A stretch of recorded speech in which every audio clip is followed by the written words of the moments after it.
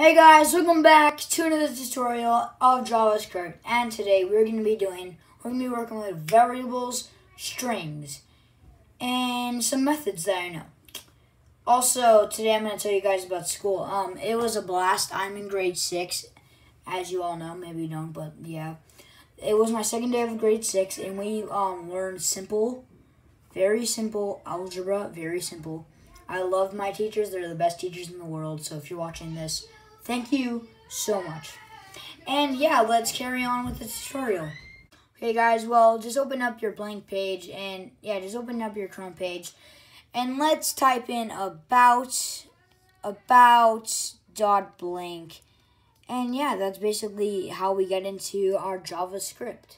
Also, after this video, I'll make a personal video to my experience in grade 6.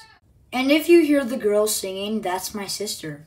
Round of applause for her because she's really good at singing. So yeah, go check out her channel. Her channel will be in the description down below. So yeah.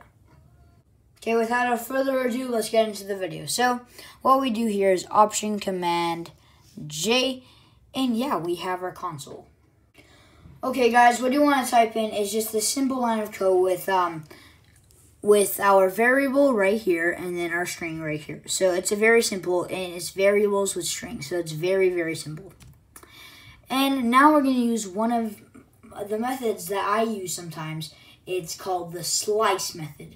Now the slice method is very easy. And basically what it does, as you can see in this sentence right here, my super string dude, it will cut off the sentence to make it a bit shorter and more, just shorter.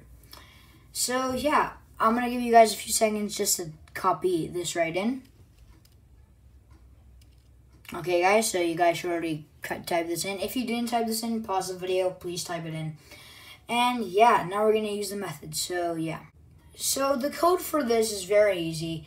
And all you have to do, sorry, I'm just very tired. All you have to do is type in your variable's name, long string with your variable's name, and then after that you just want to put on dot slice.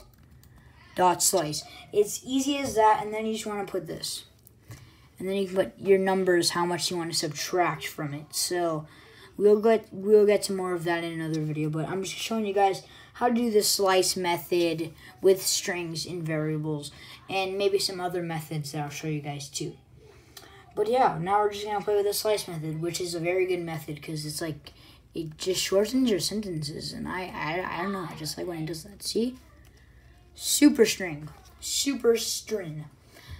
It cut down, and then we can switch the numbers on this. We can do long string again, and we can be like 1, and then 2, U. So it cut down very short just to or yeah, you guys can just play with the numbers in this, and yeah, that's basically how you write the string method. It's very easy, very simple. Well, hopefully it's simple for you guys. It's very simple for me, so yeah, that's just good. Or yeah, you can just switch up the digits to be like, yeah, you can switch up the digits or string. You can do anything with this. So yeah, my coding teacher, when I was learning Python, he always said, practice makes perfect, and also trying the code you just learned and switching up a few tweaks, and that will really strengthen your learning. And yeah, this is Mr. Marshall, signing off from a good tutorial. And yeah, hopefully this tutorial showed you guys how to make a slice, how to do the slice method, what it does, and how you basically do methods with variables and strings. You can do other one like join, but you would have to do arrays for that. So yeah, I hope you guys enjoyed today's video, and we have one more thing. Guys, I really want to get a sponsor on some of my videos, so I'm going to sponsor Prodigy today. Prodigy is a simple math game for anyone for every grade. It has math, and it's basically a wizard theme, and yeah, you just have to fight off the battle You just have to fight off the bad guys with your magic.